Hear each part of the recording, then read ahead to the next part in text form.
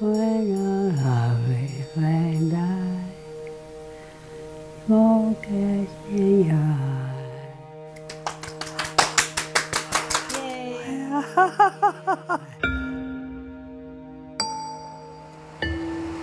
It's okay. Rea, don't take my picture. You want to take my picture? Look through here. You can take my picture. Is that right? Okay, now you have to ask me a question. Didn't your mother show you how to raise stick? You're my mother. There's nothing to do here.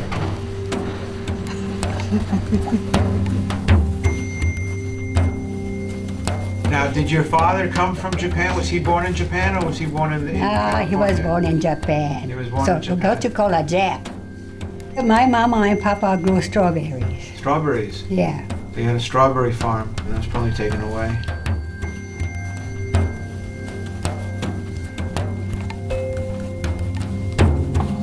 What about Vince Tajiri? There is no Tajiri. We have a father named Vince Tajiri. No.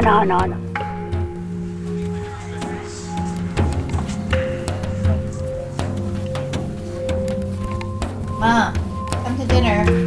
Mom.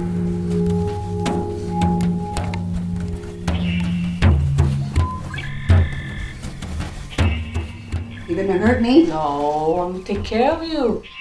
You have to learn about yourself. Why I'm this way, why I'm that way. And what are you learning about yourself? Oh, you'll be surprised. You will be so surprised.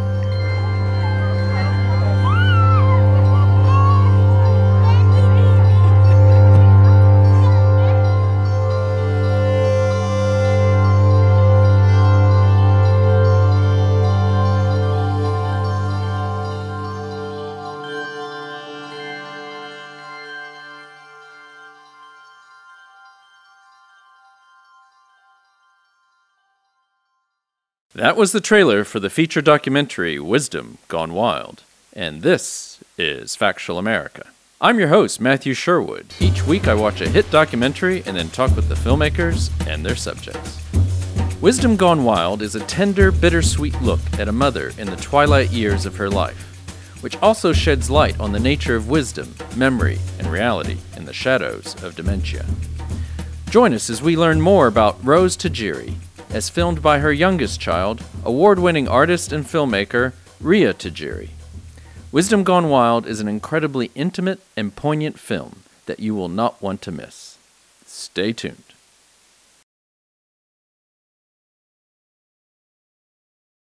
Rea Tajiri, welcome to Factual America. How are things with you? Very good. Thank you for inviting me to be in conversation with you this evening.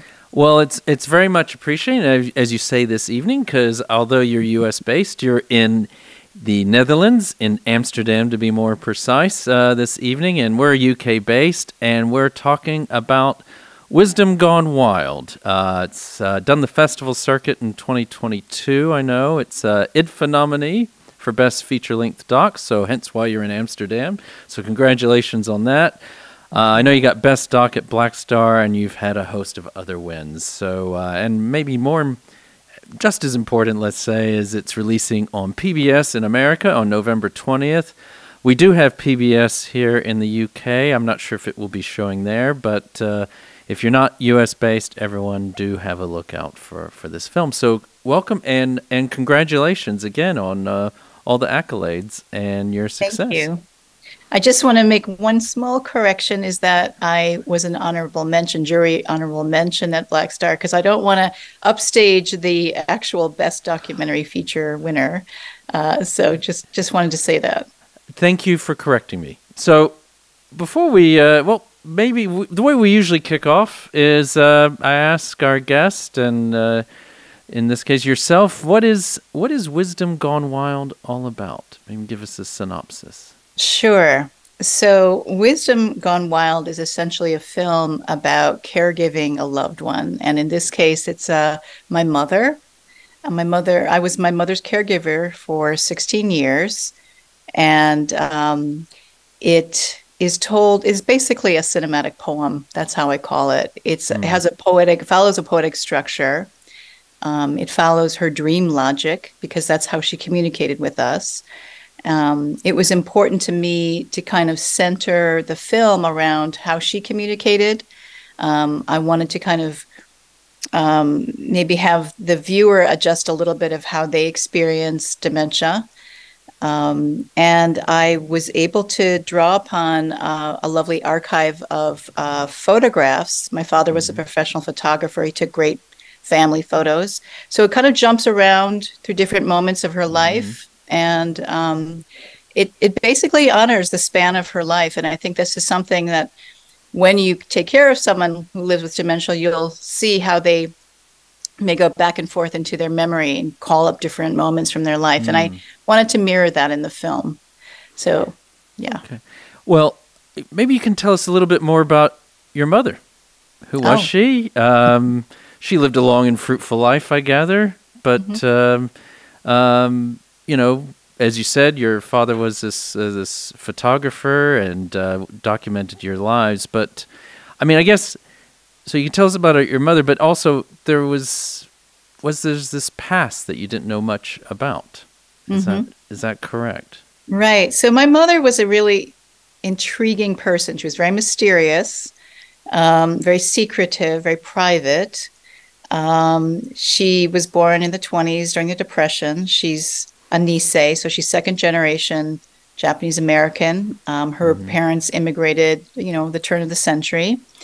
They were farmers, so she grew up in a, Japanese American farming community in Salinas, California.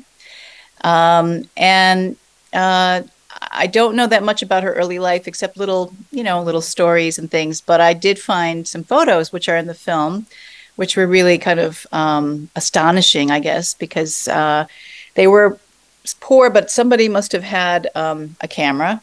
So she appears to be very plucky. At one point she's holding a camera, which is great. And she was very creative. I think if she had had the opportunity, she probably would have been an artist or an art historian. She loved art. And, she expressed her creativity. She became a beautician. And so she married my father. She went through the U.S. concentration camps during World War II. She was in Poston, Arizona. And she was able to leave to marry my father, who was in the U.S. Army at that point. When the war was over, they ended up settling in Chicago. She had 3 kids. I'm the youngest of the 3. And she was eccentric and she loved art. So she dragged us to art museums. My brother is a jazz musician. My sister was a painter. And I'm the baby, and I became the filmmaker. So she had a big influence on our creativity. And then, I think late in life was able to go back to college and studied art history and was deeply, enmeshed in that.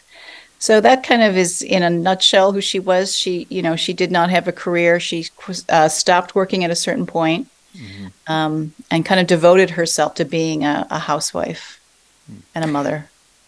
And so, as you say, you were her caregiver for the last 16 years of her life. What did you discover in that process? So, what personal insights did you have? And then I'll have a follow-up. But what did you discover? Sure. So, in the beginning, like most people will tell you, it was very, very devastating. And I remember thinking, I really, she's going to forget everything. And I have all these questions I want to ask her. And I still never got the answer to these deep mysteries in her life. And, and I felt like, okay, I'm going to lose all this important information. Right. And it was very frustrating in the beginning. And then I sort of had this breakthrough at one point where I started to realize, like, and probably through exhaustion, if I just follow her logic and if I just enter her world and just kind of go with the flow of what she's telling me, I actually am starting to learn more about her by just letting her go through this process. And it was kind of like, I say a dream. It was kind of like all these kind of things that she had mentioned they were connected to real things in her life. So she might be talking symbolically, she would say things that sounded really nonsensical, but they turned out to be connected to something that happened to her. So I did end up learning more about her and her camp experience, things that she didn't want to talk about, and such. And what personal insights did you gain about dementia itself? This thing that's not even a disease. We don't even know really what it, it's just this thing that, and I have some personal experience with it myself. It's this kind of long, you slowly see someone disappear before your eyes in many ways, or at least the person you knew. So Right. did you gain any insights yourself about about dementia? I think dementia affects everybody very differently. My mom, I had her in 3 different, I kept moving her. She was in 3 different assisted livings. But along that way, I got to observe a lot of people who had dementia or mild cognitive impairment. They have different names for it sometimes. But I did meet a lot of people and a lot of families. I really felt like the thing that I learned was I had to kind of recalibrate my expectations and kind of just slow down and give in and surrender to the process. That actually, we're so used to, having to control things and having things follow certain logic, but kind of letting go of that and just kind of going with what presented itself turned out to be the most generative and productive and creative way of engaging and communicating. So I felt like I was able to find ways to connect with my mother and, find meaning in the experience with her. And, and so as you say, your first reaction was that this is going to be devastating, all these things, but then it does happen over the course of so many years. Mm-hmm. I mean, how does that, did you find yourself adjusting? Did you, how it almost becomes, it's a huge segment of your life and her life as well. Yeah, I think, it was a long process, right? I think actually when the onset came on, I was at, a very big career breakthrough as a filmmaker. I was going to Venice. I was going to go to the Venice Film Festival. Right. And it was something we had been, like dreaming, and the film is finished. It's going to these, we entered it in festivals. And then I got the news on one day, okay, we're going to go to Venice. So I called her. We were excited. We were, sort of celebrating on the phone. She said, call me tomorrow. Let's talk some more. I called her the next day, and it was as though there was this other person on the phone, and she said, "Who are you?" She thought I was an imposter, and she had no recollection of the conversation we had the day before. And I was, of course, completely devastated and shocked. So, that was the beginning. And there was a period that was in 1997. So there was a period of about two years. I was just thrashing around, talking to people, doing research, trying different things. And we found a gerontologist, and I got a diagnosis in 1999. Of course, it was the thing that I'd feared, the big thing that everyone's afraid of is dementia and Alzheimer's. Right. And so then I had to come to terms with that and sit with the grief and the loss. And after a period of time, I started thinking about, well, what am I losing here? What's going to happen? Right. And in that process came to say, okay, well, maybe if I think that, I will not be able to talk to her anymore, how do I learn to accept that? What do I do now? What are the steps I can take now? Mm-hmm. And that kind of turned into a kind of process of like, well, what do we like to do? We like to go to museums. Well, let's just go to museums then, Right. And so I found things that we liked to do together and that we could do together in the present moment. And that turned into this really like an opening for both of us. We started to, my mom had these incredibly interesting insights, almost like a child, kind of view of art, which was very fresh and not intellectual. It was just really kind of very spontaneous in the moment, emotional responses. So it was really interesting to sort of see her in that new way.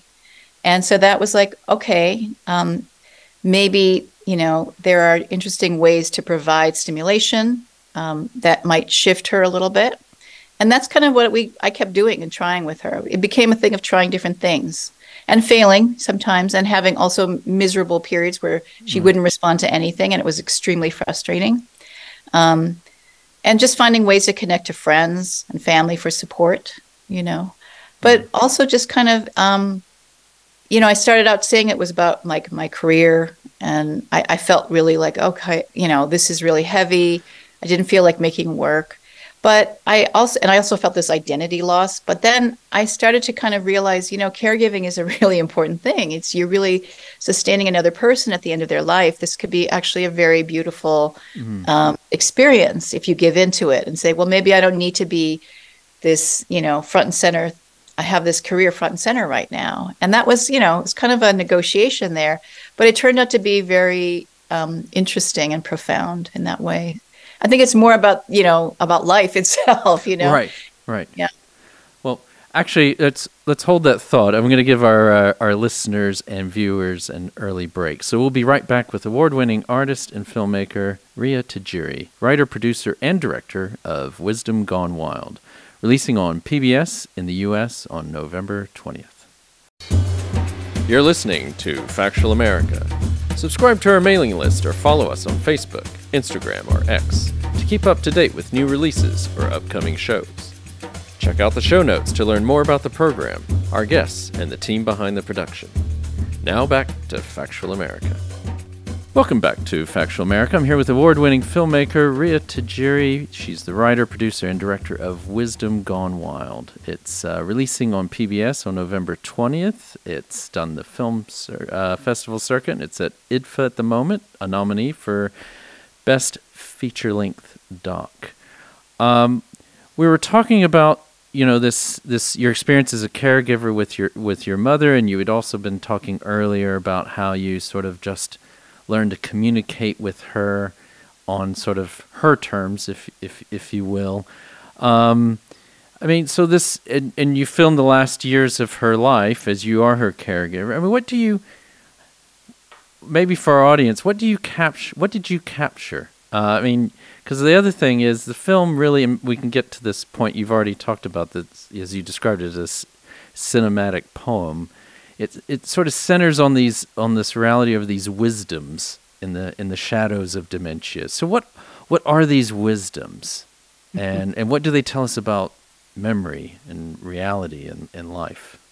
I mentioned that I was looking for these, I think these different ways that my mother had, these her eccentricities, I guess, and I also. The way that the film was shot it wasn't like I said, okay, we're going to hire a crew, we're going to sit, we're going to do a verite, we're going to, come to this location every day, we're going to watch life unfold. It was kind of, it started out first as I'm not shooting her. Everyone said, oh, you must make a film, because I would come to visit friends, or I'd see my family, I'd say, oh my gosh, this thing happened today, it was amazing. My mom said this to me, and then I said this, it was that kind of thing. And they'd say, oh, you got to film this. And I said, no, I'm not doing that. But over time, I wanted to keep in touch with people. I was away a lot, and family wanted to know how we were doing. So I shot little photos. I shot little clips on my iPhone with my point and shoot. And I just collected all these cool things, and I would send them to people, and people were like, this is really interesting. Like, you really should make a film. And I kept saying, no, I don't want to. And then after a while, it started to go, I started seeing the accumulation. I went, maybe I should, maybe this is actually, I also started to realize the more I was doing this, I had a lot of insights into caregiving that other people didn't have, who were just starting the process. And I thought, I need to share this experience. I need to, kind of let people know, like add to this conversation, which is, of course, always about devastation. And there's other parts, there's other dimensions to caregiving. So so I started saying, okay, let's see how, like, there's this, I had to find ways to kind of categorize these different things that I had of her. And so I organized it around these wisdoms. And so it was like beauty and art, animals, spirit. She was very spiritual. And that's kind of, how I came up with that. And those are the kind of the stanzas of the poem are kind of organized around that. And did you, so as you're saying, your friends are telling you you need to make a film, but when did you decide? How did you know you had a film on your hands? I mean, and also this consideration, you want to be protective of your mother. What do you reveal or not reveal? Yeah, that was a really important. Were very important questions I had throughout. I guess it was pretty late in the process because it started in 1997 and this is maybe now going to 2014, and I think I was at that point where I felt like things were starting to gel, and I felt like, yes, I really do have something to say here. So let's do some test shooting. Let me go out and I'll hire a DP. I'll go out. We'll do this. I know what we'll do. We'll go to the art museum because that's one of our favorite things to do, and it'll be the most generative. She'll be very excited, and we'll be very connected. And so we went out and we shot what is in the film as the streamers, the yellow streamers at LACMA. And that, we were shooting different things, looking at art. My mom was making her usual comments. And then we decided to go out to the yard, and I had never seen this installation before. And we just kind of wheeled in, and then this magic just started to happen. And I was really floored. I'm like, oh, wow, I don't believe this is happening. It was very cinematic and very beautiful. And it was just one of those, as a filmmaker, you've hit on something. Like something is just completely, the universe is like, everything is gelling in the most really beautiful way. And we had this gorgeous footage. And I could tell. I was even shooting with my little point and shoot. And my mother, basically what happens is my mother enters this installation, this art installation, and these children come up and they're completely fascinated with her. And of course, she's completely fascinated with them. And they just start like reaching towards each other and laughing and playing. And, of course, the children they're young, they're maybe toddler and a little older. And they're not necessarily like, they're not like, they're okay with her kind of the way she communicates. They're just totally accepting of her. And mostly what she's expressing is her joy, and she's laughing, and then they start laughing. And then, in this installation, it's the way it's set up is that you can run through these like hanging streamers, so they're very free. And so there's this pure joy and delight in that scene. And that's what we captured. And then I said, okay, I think we can do this. This will be really interesting. But you had been filming, you have footage in there from, you're a filmmaker, so obviously you at different times you've filmed your family and your mother. But was this something that was without maybe knowing, was always in the works? Well, I think that like, sometimes you take photos, you go, well, maybe I'll use this someday for something, or you shoot a clip and go, I might use this for something, or, maybe this is a sketch for, I can build something off of this sketch, right? Yeah. I am always shooting little things, right? I think, if you're a filmmaker, you're always seeing ideas in the world. So. And what about your family? They must have, did they push back on this, or did they think it was a great idea, or? My family is, they don't question it. Oh, she is with the camera again. Okay. Hi. Right. And in fact, they'll like goof me up. They'll try to goof up. My brother will try to do something that will annoy me. It's my father though was always pulling out the camera, and we did the same thing to him. Right. Oh, here he is with the camera. He stick it in our face. We're going to make a face to him. Yeah. And so we were all used to this kind of photography and filming. But many filmmakers I've interviewed would say they could never imagine going in front of the camera. But you are in front of the camera in this film. How'd you feel about that? Was that difficult? It was difficult. it was more difficult to edit because you have to look at yourself and you go, oh God, I looked horrible that day.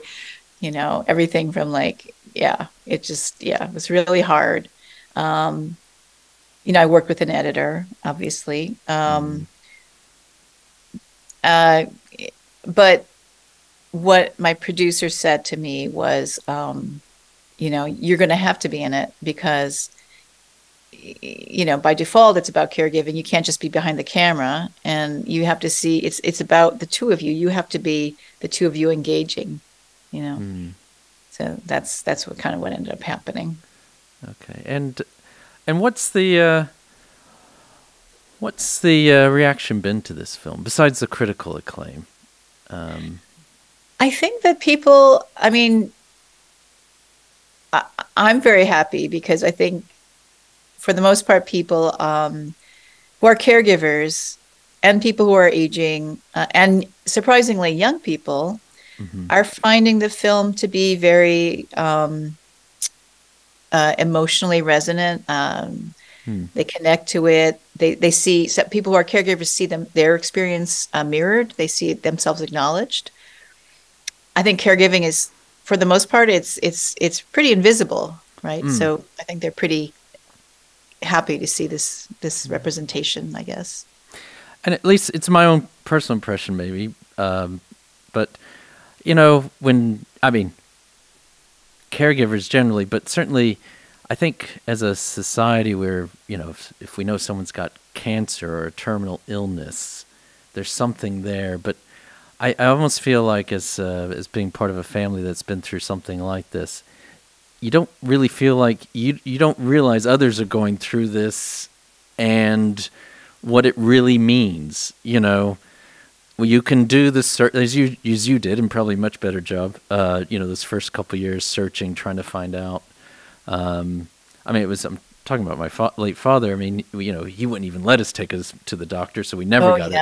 So you never get the diagnosis. So you don't really know. And then there's this hope. Sometimes you get these false hopes and glimmers that maybe this isn't as bad. And then it just, before you know it, 10 years have passed. And when he passed away, we even started talking around it. We realized that it actually had started much earlier than we had even realized. Yeah. My mom was not an easy person to care for. It looks like she was, but she really wasn't. Right. In the sense, like, so I lived in New York. She was in Los Angeles at the time, and then I moved to Philly. But, right. I couldn't be there all the time, and then there were points at which, she was doing things that were dangerous in the house, like right. starting little fires and, things that, there was a beehive in your wall upstairs, just like, right. You're freaking out. She tried to store sushi and then in the oven and then say, hey, hi, here. I'm like, are you eating this? No, no one can eat this. No, stop. Things that just did not make sense. And they were scary. So I tried to get a caregiver to come in to help her out. And she would lock her out. She would trick her and lock her out. She was not an easy person. She did not want anyone to take care of her. And she was fiercely independent. And, I understand to a degree, but it was really hard. And I couldn't convince her to go to a doctor, but I found ways to get her to go, And I didn't even want to get into that. It's a whole shenanigans. Yeah. But it was extremely difficult.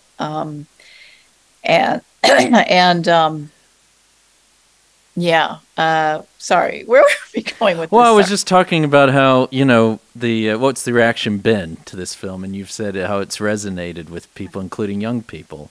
And I think my reaction was that I think probably for a lot of us, it feels like a film. There have been other films, we've had them on, who've dealt with sort of end-of-life issues and things like that. But maybe there are others, but this one really, without, it is, I imagine, not that you get pigeonholed, but I imagine people say, oh, it's a film about dementia, but it is so much more than that, obviously. Yeah. But at the same time, it is a film about dementia in that for those of us and those who are maybe starting to go through it, it was kind of oh, well, yeah, I recognize this. I know these sort of situations where They don't, the person doesn't recognize you, or seemingly maybe they're mixing up history or memories, or maybe they're not. In a way, they're remembering things maybe in a different way that's not conventional, right? So it's this other world that you don't even realize you're entering, at the time. So I think I would imagine this has resonated with a lot of people. Yeah. Yeah. Yeah. And then I think. Well, ahead. I was going to say that, you mentioned misremembering. So there's an example in the film that I really. People would say, "Oh, does your mother remember who you are?" That was always the thing that people would ask me. Right. And to me, it was sort of like beside the point, because, sometimes she thought I was her sister. Right. But I don't know why, but it made sense to me. And I didn't mind that I thought, okay, we're in cahoots together. This is more fun than being like her daughter and she's got to take care of me. It was, hey, we're going to go out and have an adventure today. Let's go shopping, let's buy clothes, whatever. I just went with it because I knew it would be interesting. Right. And then after a while, I realized, her sister was an artist. This is the sister who died. Right. That's so interesting that she's like saying, oh, you're Betty, because in fact, I'm an artist. So that's cool. And then I thought, now I'm thinking about Betty and I never really thought about her. And that was really lovely to me, Right. So, I kind of got something out of that, if that makes any sense. Right. Yeah. Yeah, no, I can certainly see that. I mean, the story in my family that was told recently was that my father just turned to my mother and basically said, "I'm your husband, right?" And she's like, "Yes." She goes, "Well, who's that man on the wall?" And it was their wedding picture, What's he doing? And if I'm your husband, who's that? Who is that guy? Yeah. So, well, what do you? This is a bad question to ask, but what advice would you give, or do you feel like you can give advice to those who have loved ones who are suffering? I from do get dementia? asked this a lot, and so this is because I'm going to give this answer because this is actually my philosophy about caregiving that I developed, and it's just that you have to. This is not a popular American kind of sensibility, but I'm going to say it anyway. You really do have to surrender in a certain way. There's nothing you can do. Sure, they're going to find a cure, but I don't think that that's really going to happen in the way that people want, right now, right. And so for the time being, I feel like, the best you can do is make somebody's life meaningful, right? And take care of them and make them comfortable and enjoy and connect, finding different ways to connect. So sometimes that means surrendering, don't correct them, stop. I did that for years because I was embarrassed. Oh my God, she's saying this, I better correct her. So, but no, stop that. And then kind of allowing her and listening really deeply, just not thinking about what I'm going to say, but really taking in what she was saying. Even if sometimes it didn't make sense, later on I go, that does make sense. I would figure out that she was really trying to communicate something that was important. And then I should really just listen and be the listener for once. And then I learned a lot that way. So I don't know. These are things that I found made the experience more tolerable, but also very meaningful and very profound. So I think that's great advice, and I think it's great advice for life in general. Even if you're, I should probably leave things there, but we are coming to the end of our time, and just before we do go, what's next for you? Are you just relishing all this great stuff that's happening around this film and being in Amsterdam for this festival and all the accolades? Well, I'm here because actually, so Wisdom played last year in competition, and I won the Chicken and Egg Award, which is this amazing award given to 8 filmmakers. It's a career boost, and it culminates in you go to IDFA and you have a new project that you're developing, and you get to meet with people. So I'm here working. I have a new project in development. It's about my father. And It's Okay. called Non-Alien. And it's about my father, who was a photojournalist, and he was the founding photography editor for Playboy magazine. But it's not about that. It's Right. really focusing on a time in his life right after World War II when he was trying to figure out what to do, and it was very uncertain times. And he started documenting Japanese Americans who were settling in Chicago, arriving from the camps, and just kind of documenting their lives. And so, again, it's poetic. It's going to be told through a series of set pieces based on his photos. Okay. And it has a sort of, I set it up so that there's, I'm drawing from writings. He was a newspaper writer, so from the 30s to the 40s. So his newspaper articles, and then his grandson, who's my nephew, his writings. So I kind of have them in conversation. Oh, wow. Yeah. That's incredible. That's well, if we haven't scared you off, we'd love to have you back on to discuss that whenever that drops. Yeah. So good luck with that. And it's nice to have a filmmaker who can actually tell us what their next project is. So many of them tell us, "Oh, I can't tell you yet. It's still, you know." So thank you so much. Thank you so much for the conversation. Well, thank you, and thank you for this. I know it's a deeply personal film, so thank you to you and your family for sharing this and your mother's life. So, just remind our listeners and viewers, we've been talking to award-winning filmmaker Rea Tajiri, the writer, producer, and director of Wisdom Gone Wild, releasing on PBS on November 20th. Check it out. Thanks again.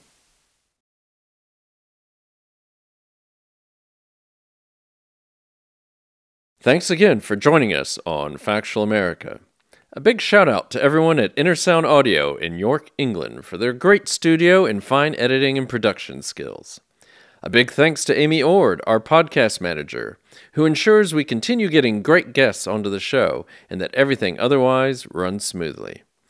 Finally, a big thanks to you, our listeners. Please keep sending us feedback and episode ideas, whether it is on YouTube, social media, or directly by email. And please also remember to like us and share us with your friends and family, wherever you happen to listen or watch podcasts.